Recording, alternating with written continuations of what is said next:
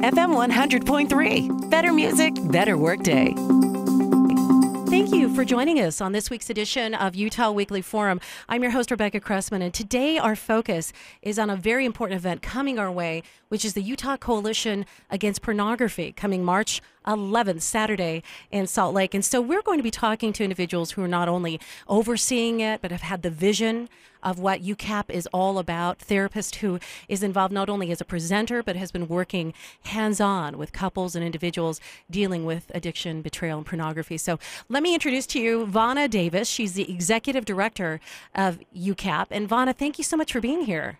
It's a pleasure to be here, Rebecca. So as an executive director, you have that global view of the goals of UCAP. And how would you explain what those goals are?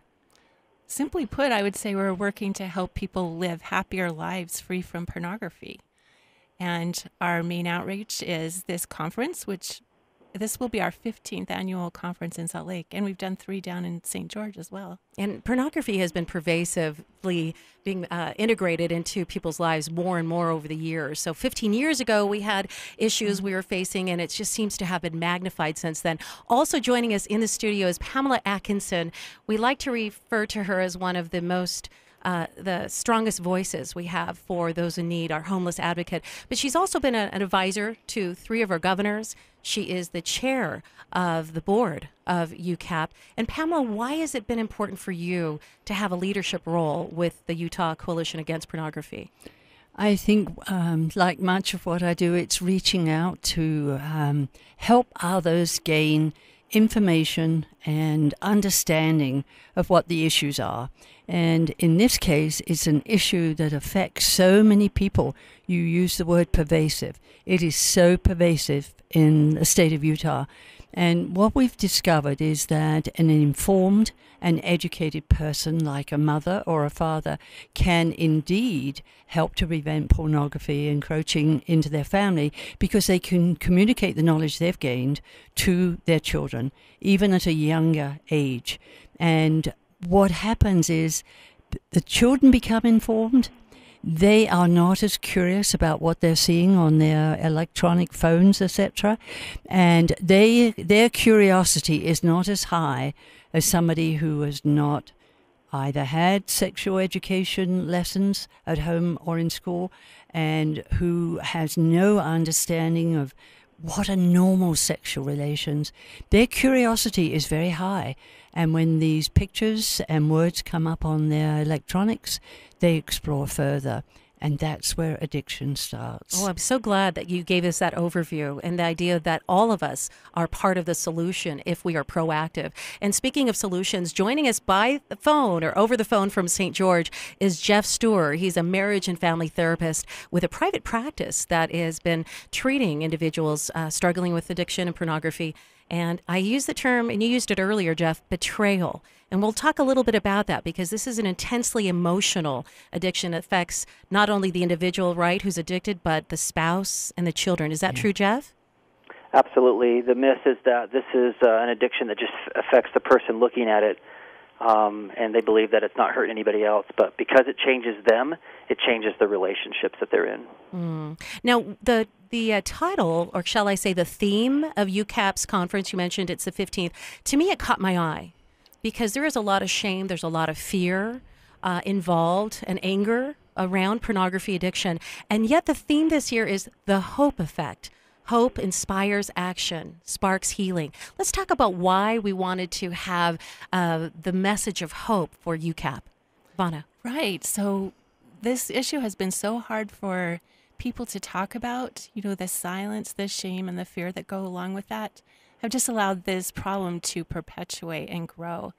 And so our main goal is to get people to come and hear this talked about in a very open and honest and yet safe and hopeful and encouraging way.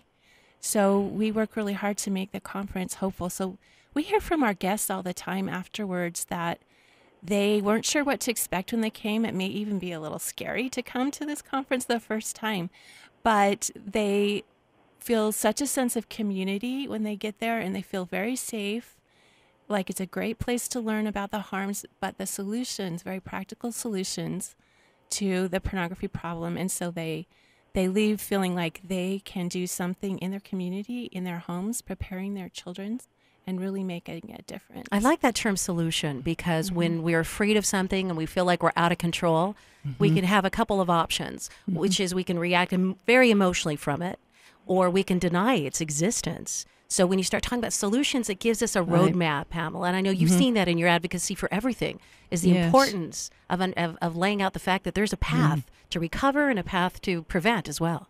I'm not frightfully sure that people understand how traumatizing addiction to pornography can be. And as Jeff mentioned, it's the whole family can be affected. And that if that trauma is not recognized on the part of other people, it's very hard for people to have hope. They feel betrayed by their spouse or even by their children. And there has to be solutions. If we don't say to people, there are solutions out there, we can help you, and give them that hope, then they sink deeper and deeper into depression, the addiction gets worse, and that's so much harder then to step in and help. Speaking of solutions, Jeff Storer, thank you again for joining us, our marriage and family therapist calling in from St. George. What solutions do you see? Pamela already brought up the solution of parents taking the initial steps to talk openly about pornography, its pervasiveness on the internet and in their world. What other solutions do you see that will be discussed at UCAP?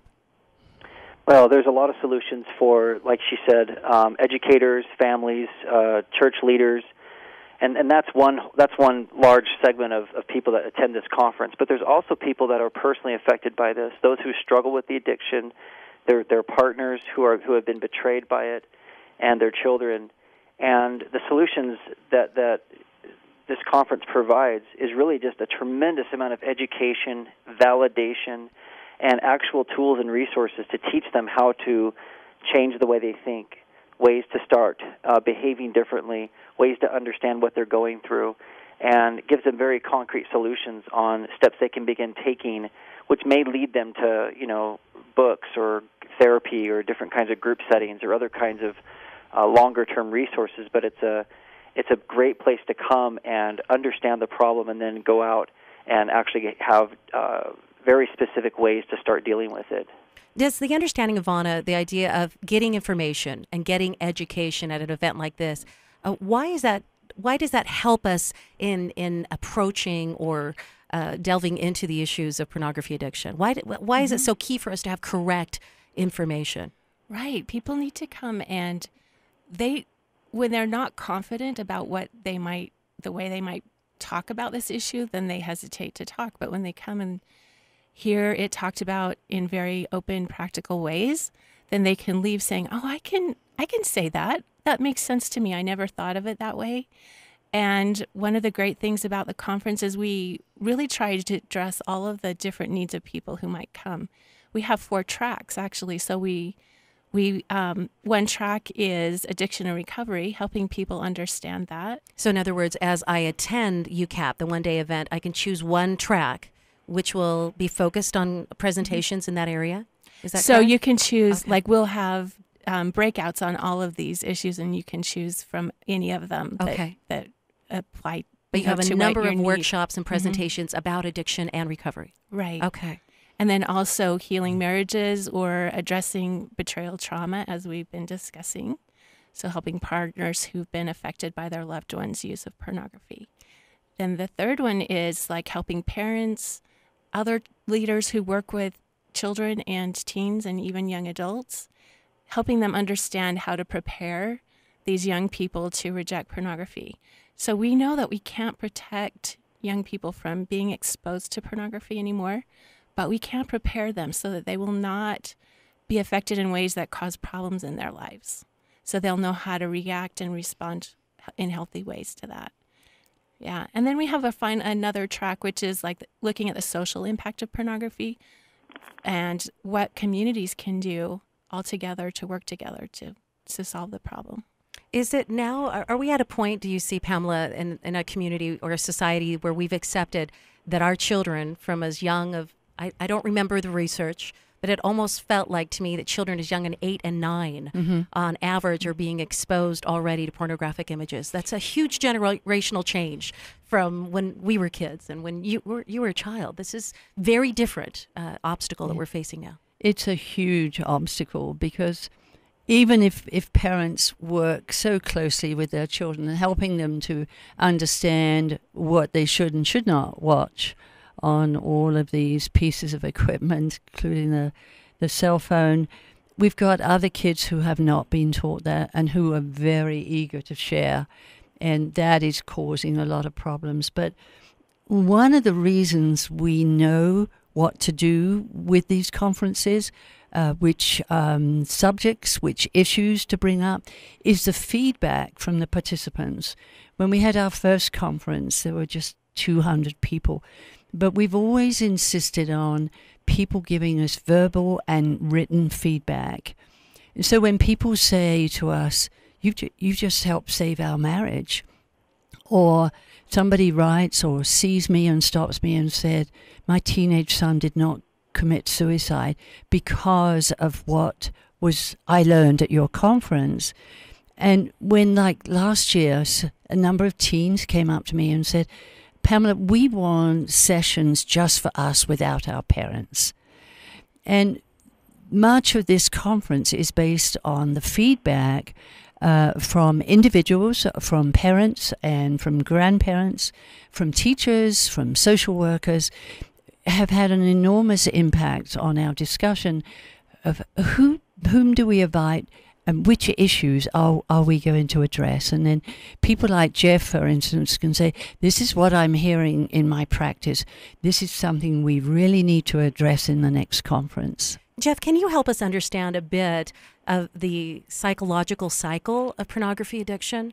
Because I remember having an honest heart-to-heart talk with a woman whose husband was deeply addicted to pornography, and she was feeling those natural feelings of betrayal, but also shame and anger and fear. But once she understood that there was a physiological element that was feeding her husband's addiction, it helped her have a bit more empathy and to move towards hope and forgiveness. So could you take a minute, Jeff, and help us understand how is it that pornography becomes so cyclically addictive to a human mind?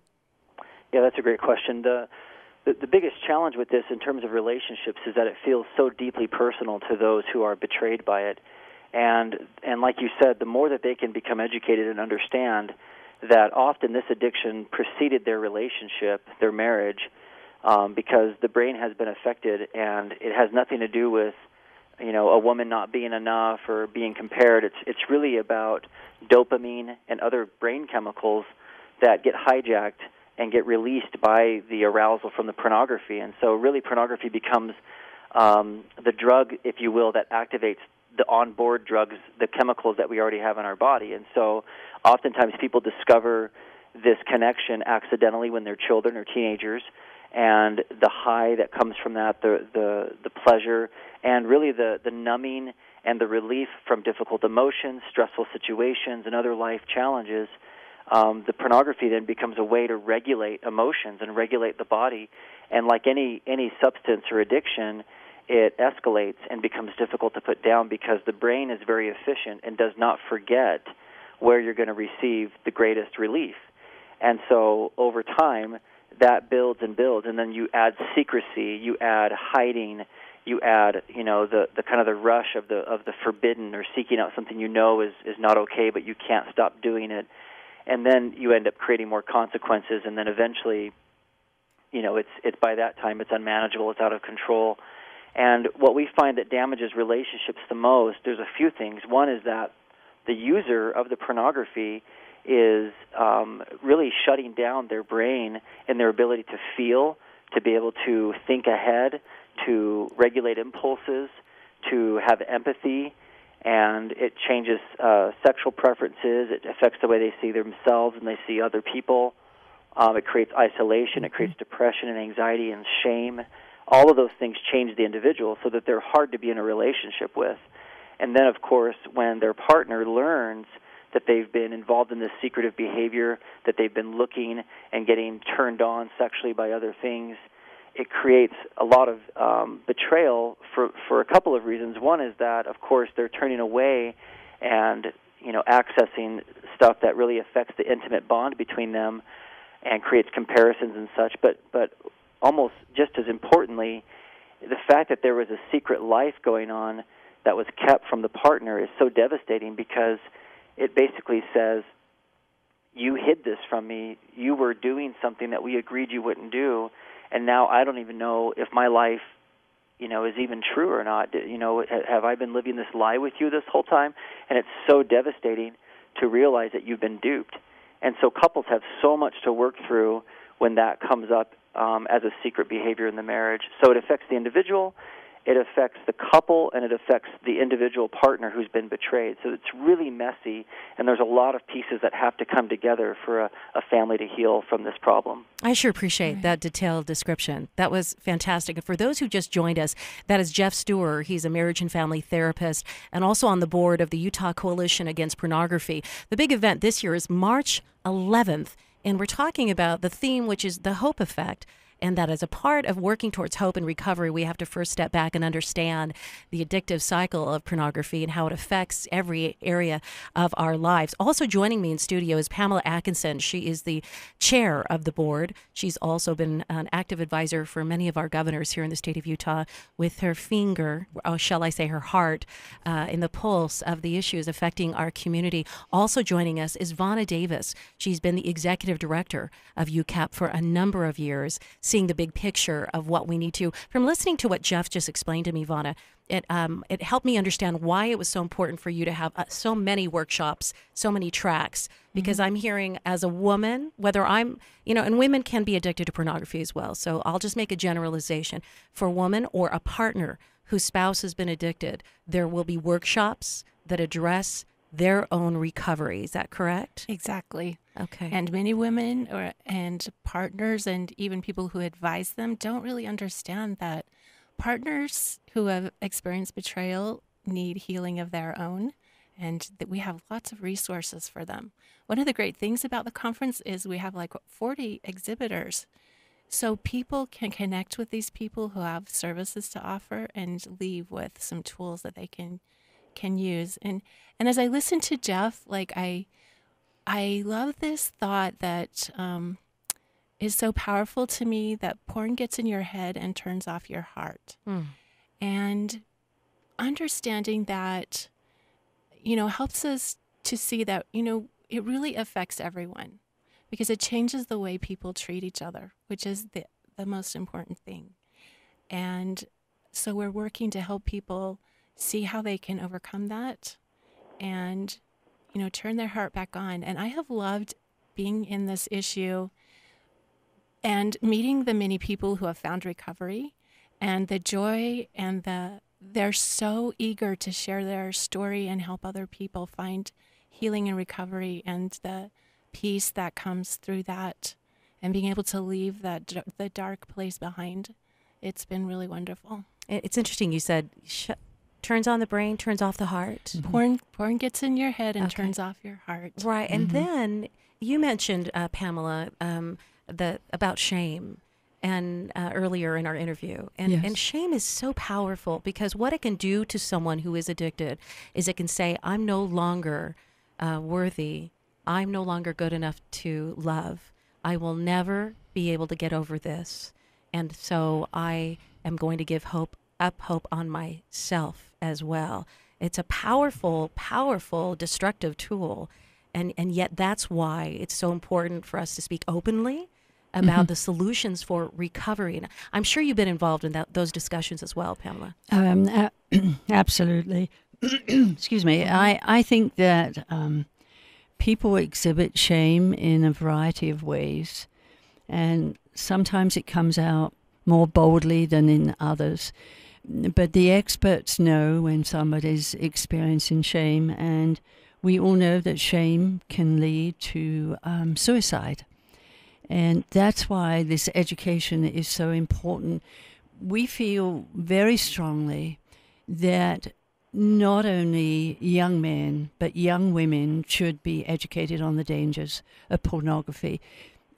if young men get into pornography and get addicted and they start dating young women, and these young women have not been educated or informed, they're very confused at first, and then they eventually become so ashamed of what is happening to them. But they have not been taught about the dangers of pornography, what it can lead to, what it actually is, what it does to the brain. I mean, we have the MRI scans to show the dopamine being released when people are watching the pornography. But so many young people today, they're skipping the soft porn.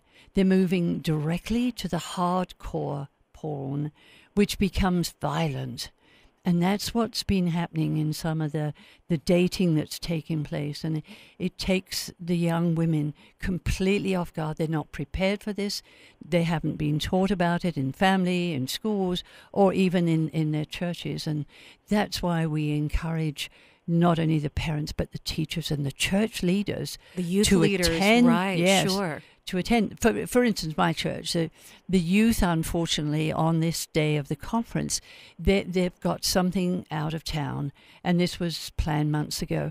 But the pastors have contacted the parents and are helping the parents choose which breakout sessions would be helpful for them with their teenagers of different ages. Fantastic. You're an elder in the First Presbyterian Church. That's exactly the church right. that Yes. you're referring to. Anyone involved. I also appreciate, I know we have just a few minutes left, but there was an impression that was left with me when you're all talking, and that is the difference for young marrieds now, because the chances are that they are starting their marriage already with one or two of the partners having been exposed to, if not soft porn, but hard porn as well.